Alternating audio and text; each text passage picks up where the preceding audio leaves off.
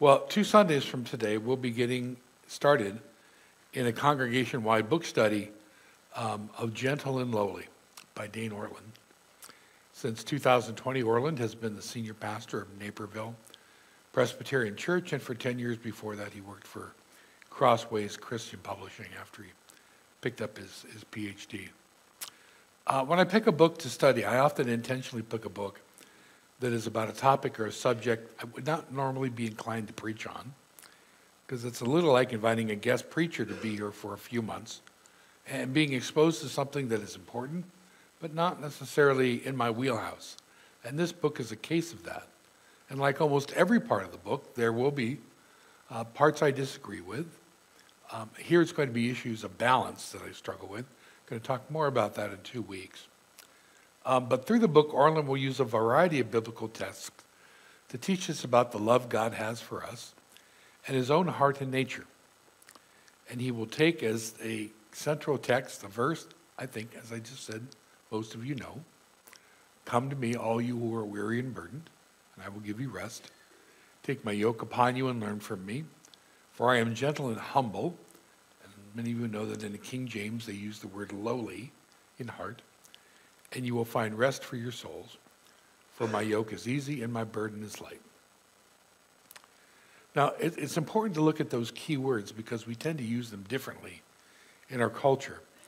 When we refer to the heart of a person, we tend to see that as the seat of their emotions, especially positive or loving emotions.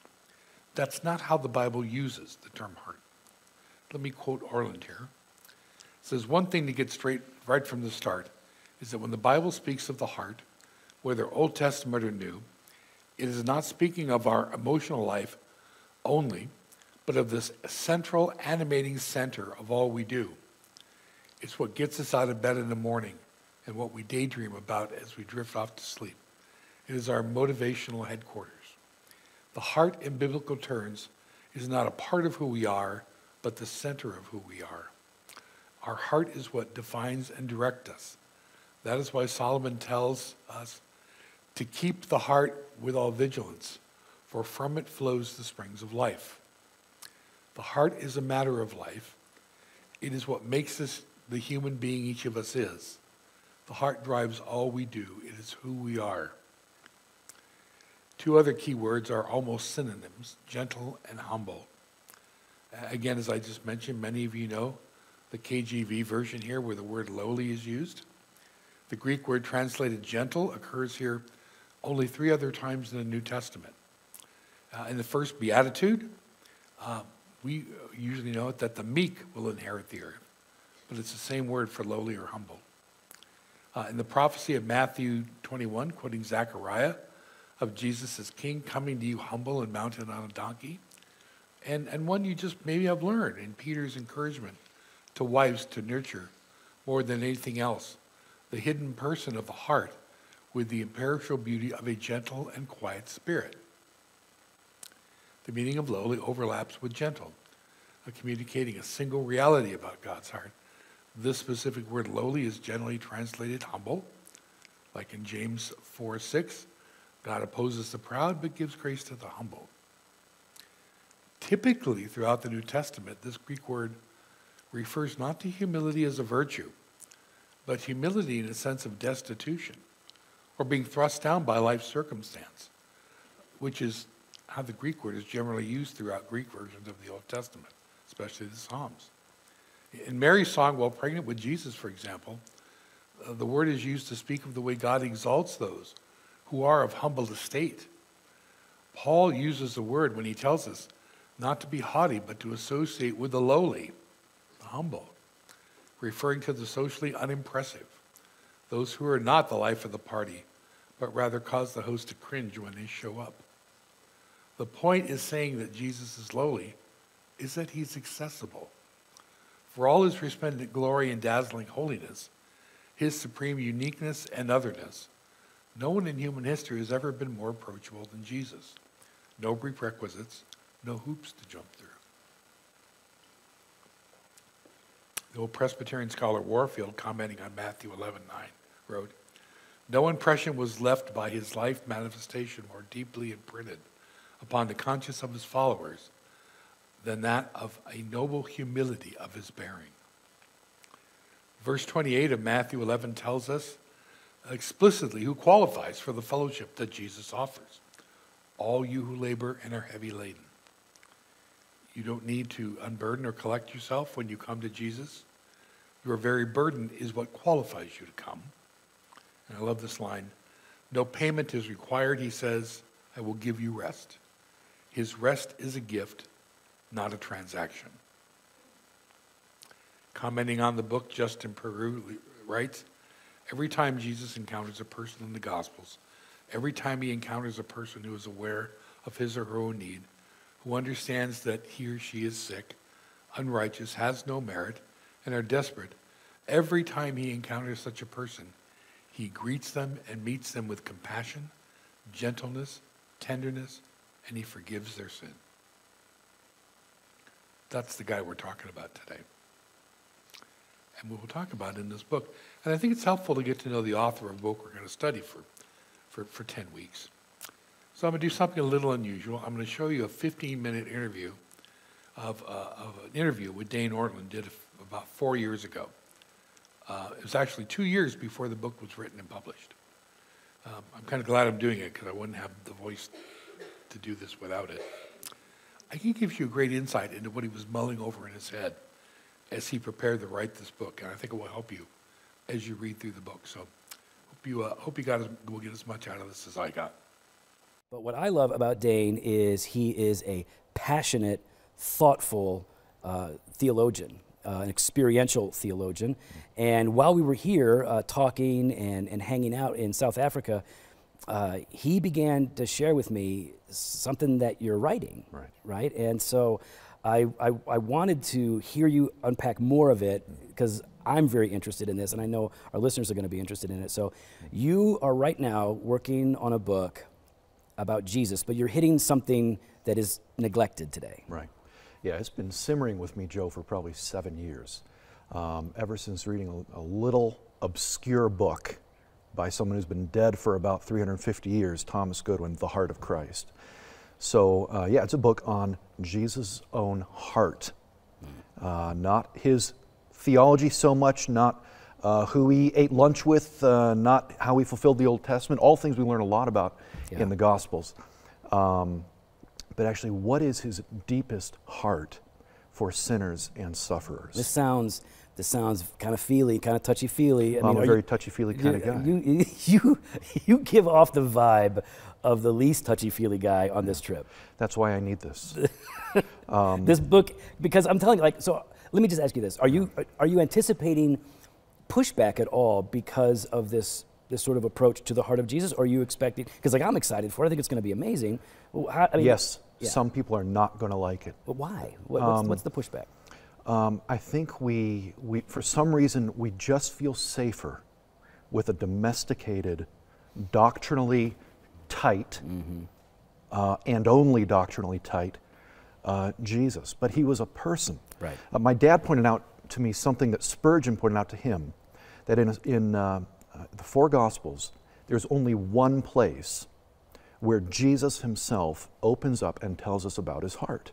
Matthew 11:29. Oh, yeah.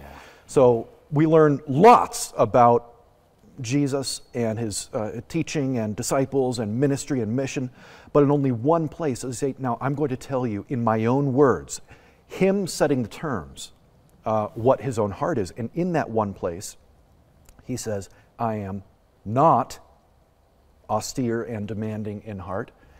He doesn't even say something like, I am loving and joyful in heart, though that's true. The one place he opens his chest cavity up, he says, what you see is gentle and lowly in heart. So that is an astonishing claim, and I just want to reflect on that in a book. So that's what the whole book is on, the gentle and lowly heart of Christ? That's it. I want to expand out from that text, and not only Jesus, but in fact the character of God. The prophets in the Old Testament are some of, these are the doom and gloom guys in the Bible, but they are some of the mushiest guys about this very theme.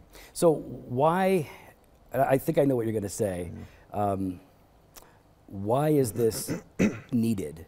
What is the danger of us not understanding the low and tender heart of Jesus. Yeah, I think I celebrate the gospel resurgence that we are enjoying today. There are so many wonderful signs and manifestations of that. I needed it myself. Something broke open in me in the summer of 2008 to see that the Bible tells me I need the gospel today and tomorrow, not just yesterday at conversion, that it is my oxygen. And I love that. But that's an objective reality. That's a black and white justification, the gospel of grace. You're completely forgiven. That's glorious. But it's objective. There's a subjective side. There's an affectional side to the gospel that penetrates not just into what Jesus did, but actually who he is, what comes pouring out of him most naturally. That's what I want to talk about. Okay. So when I think about, like, because you're really, in addressing this issue, you want to reform some of us in our view of Jesus and how we relate to him, because, I mean, how we understand his heart is going to have an impact, right, in how we approach him. And I just think that, like, in the way that I sometimes think of Jesus is just kind of frowning and shaking his head at me like I'm a dummy. Just like, what a dummy. Look at this dumb guy. Like, doing it again. And that's really not how he interacts with sinners. No. If he does interact that way, it's usually with teachers in positions of authority who are abusing other people. It's with the impenitent, but with the penitent, with the reduced, with the broken, with the hollowed out, with those who have just torpedoed their life, and they know it, and they're just looking for some help and answer and life. I'm exactly the same way as you, brother. I roll out of bed, and what I am thinking in this little mental universe is another day where I'm going to fall short. God is disappointed with me, discouraged with me, frustrated with me. He loves me. I'm totally forgiven. But he's actually kind of thinking, you know, when are you going to get it together? You're the dumb kid that never gets it right. Like, that's how we feel. Like, we shouldn't feel that way. And we are endlessly resourceful in our internal manufacturing of reasons for God to feel that way toward us. And Jesus comes to us and looks us in the eye, and he says, I am gentle and lowly in heart. In other words, you're never going to find someone more accessible and more understanding. He is the most approachable person in the universe. The exalted one is gentle and lowly. The sustainer of the universe.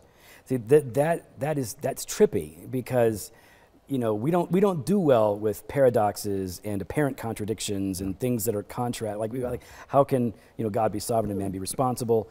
How can Jesus be holy, eternal and unchangeable, and yet be the most approachable? I mean, that's a powerful statement, that the Son of God is the most approachable being in the universe.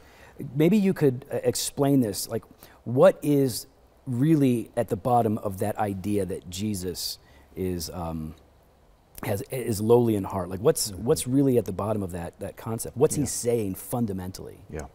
When he says he's gentle and lowly in heart, some versions will say gentle and humble in heart. It's a Greek word. It's the same word elsewhere in the New Testament that occurs in virtueless for humility. So I think, what in the world does Jesus have to be humble about? He has every reason not to be humble. Well, while being perfect as the Son of God, what Jesus is saying about himself is, I am in complete solidarity with the distraught, sinners and sufferers. I am not holding you at arm's length. I am not, you know, think of a little 6-year-old kid touching a slug for the first time. Kind of reaches out and barely touches it and screws his face up and then retracts right away. That's how we think of Jesus. And he's saying in that statement, Matthew 11:29, the opposite. What he's saying is that is the photo negative of actually my heart. This is what I love. His heart, not just how he conducts himself. But if you pierce his heart, which in the Bible, as you know, doesn't just mean your emotional life, but your animating center. What gets you out of bed in the morning? What gets him out of bed in the morning, so to speak, is to be in solidarity with his distraught people. That is the first thing that comes out of him, that bubbles up within him, that pours out of him most naturally. This would be relevant to, I mean, if we're talking about the heart of Jesus and not just what he does, and of course you can't separate those two. Correct. In God, but yet we do. Like, I'll do the right thing, but I ain't feeling it. You know, I mean, like, we'll say the right thing, and we'll be, I won't be polite, you'll be polite, and you'll say the right thing, but you might not be feeling it on the inside. Yeah. Whereas when Jesus does what is right, he always does what is right in accordance with his nature, he is feeling it. And I'm just, as you're talking about it, I'm thinking about people not only who are struggling with guilt and struggling with a sense of unworthiness, but I'm also thinking about people who have suffered, you know, suffered trauma and sexual abuse, to know that in their brokenness, like, Jesus legitimately cares, that there is affection in God's heart for them that is compassionate. That is healing. I mean, what could be more healing than that sort of intimacy with your Maker? Yeah, completely holy, exalted, infinitely dignified, existing eternally, is the one who, according to Hebrews 5:2, talking about the priesthood and then applying it to Christ, is the one who can deal gently with the wayward and the ignorant. So he nuzzles up to us, and without nothing doctrinally soft here. He gets down with us in our actual experience and puts his arm around us and actually buries us into his heart. He hugs us into the very internal recesses of his heart. That's what he does. He doesn't just come alongside us and forgive us. He does that. He's not here for a job. No. And this is what I love, because, you know, for the past, 27 years I've been reading Reformed theology, and when we write and read on the incarnation, it's about all this Jesus condescending and becoming one of us and walking with us, but this takes it to another level, because it's not just a willful identifying with. There is, I mean, I don't want to say emotional, that's a new word, it's a modern word, but there is real affection in the person of Jesus for his people. You should write a book on this. I am so excited about this. So as our people are kind of thinking through this, right, as I'm thinking through this, what are some passages of Scripture that are going to be key for us? Obviously, Matthew 11. Are there any others that you would say, these are some passages that I want you guys to meditate on before you buy my book whenever it comes out? Yep, there are some pillar passages. Exodus 34, 6 and 7, the key revelation in the entire Old Testament of God's character. Repeated in a number of places. Picked up throughout the past. And actually, it's disproportionate. God is simple. By that we mean every one of his attributes he has fully. He's not a pie with sections of attributes. So we don't want to threaten that vital doctrine. But when he sets the terms and he tells us, not us creating him in our image, but he tells us who he is. Exodus 34, it's love, and I will be justice, but mercy.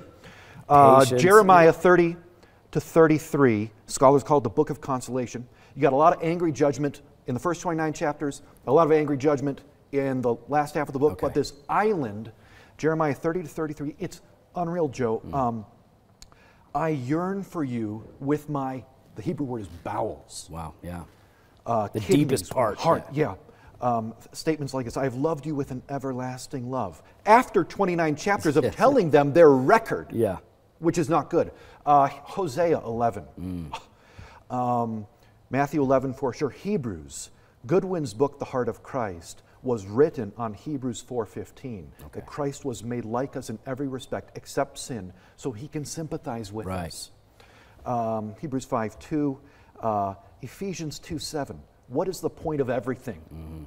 The point of everything is to display the loving heart of Christ in eternity forevermore. And thereby is God glorified. Wow. Those are a few. And then what could we read on this? I mean, like, nobody's writing on it today, but some people have written on it in the past. So what are some classic resources, maybe two classic resources that you would say, hey, find this online or pick it up at a bookstore or Amazon? Yeah. What's out there that they should read? Not Rob Bell. Because You think? One reason I'm so anxious for us to have a book like this, Joe, is we, I think, can be nervous about being heard and clumped in with that kind of theology when we talk in effusive ways about the love of God. But the Puritans weren't afraid of that. That's right. So Goodwin, The Heart of Christ, that's one. It's pretty stodgy, pretty analytical, but so you have to mine hard, but you will find gold. Goodwin, The Heart of Christ, a fuller title was The Heart of Christ Who is in Heaven for Sinners Who Are on Earth. Wow. Jeremiah Burroughs, Goodwin, Richard Sibbes. Okay, yeah. Richard Sibbes, The Bruised Reed. Yeah. He's saying, look, it's the same basic message. Jesus deals with us tenderly. Go to him. His arms are open. Have you read William Bridge, An Uplifting for the Downcast? Yes, I have. Yeah. Yes. Beautiful. That was a really helpful book for me, along with Sibbes. And Yeah. like this is medicine for every soul, right? But what comes to mind for me a lot are people who are anxious and people who are depressed, not just clinically so. I mean, just in various ways, over consciences that are burdened or over lives that are difficult and fraught with difficulty. But it's medicine that we all need in various ways. Yeah. When can we expect to maybe see something about this book? Oh, I'm just starting to get everything that's in my mind and heart down. So it'll be a few years. Oh, seriously? What are we doing the podcast for? It'll be 3 years. Jesus will be coming back before then. We're gonna have. Oh my gosh, we wasted our time. Yeah, sorry everybody. You're gonna have to just hold your breath for the book that's never gonna come. You got the Puritans in the meantime. All right. Kind of interesting to have that voice available in your head as you go and read the words now that he did actually write and publish. And I do think there's going to be something here for everyone. I love how he describes this book in his foreword, and I want to end with that this morning. He says, this book is written for the discouraged, the frustrated, the weary, the disenchanted, the cynical, the empty, those running on fumes, those Christians whose Christians feel like they are constantly running up a descending escalator, those of us who find ourselves thinking, how could I mess up again this bad? It is for the increasing it is for that increasing suspicion that God's patience with us is wearing thin. For those of us who know God loves us, but suspect we have deeply disappointed him, who have told others of the love of Christ, yet wonder, as for us, if he harbors mild resentment, who wonder if we have shipwrecked our lives beyond what can be repaired, who are convinced that we have permanently diminished our usefulness to the Lord, who have been swept off our feet by perplexing pain and are wondering how we can keep living under such numbing darkness, who look at our lives and know how to interpret the data only by concluding that God is fundamentally disengaged. It is written, in other words, for normal Christians. In short, it is about sinners and sufferers. How does Jesus feel about them? And I hope you will learn how Jesus really feels about you as you take on his yoke. Let's pray. Father, thank you for the wondrous things we're going to be learning about how deep and how wide and how wonderful not just your love for us is, but how very humble and gentle your very nature is. And the more we know about you and about how you work on the inside and about how you feel about us, the more we can come to you and be healed by you. Pray, Lord, that you will open our hearts and minds in this time. We do pray all these things in Jesus' name. Amen. But now receive the benediction. Go forward, friends, out into the world knowing one thing, that you are loved. And may God's grace, mercy, peace, and presence, and his love be with you forever. Amen.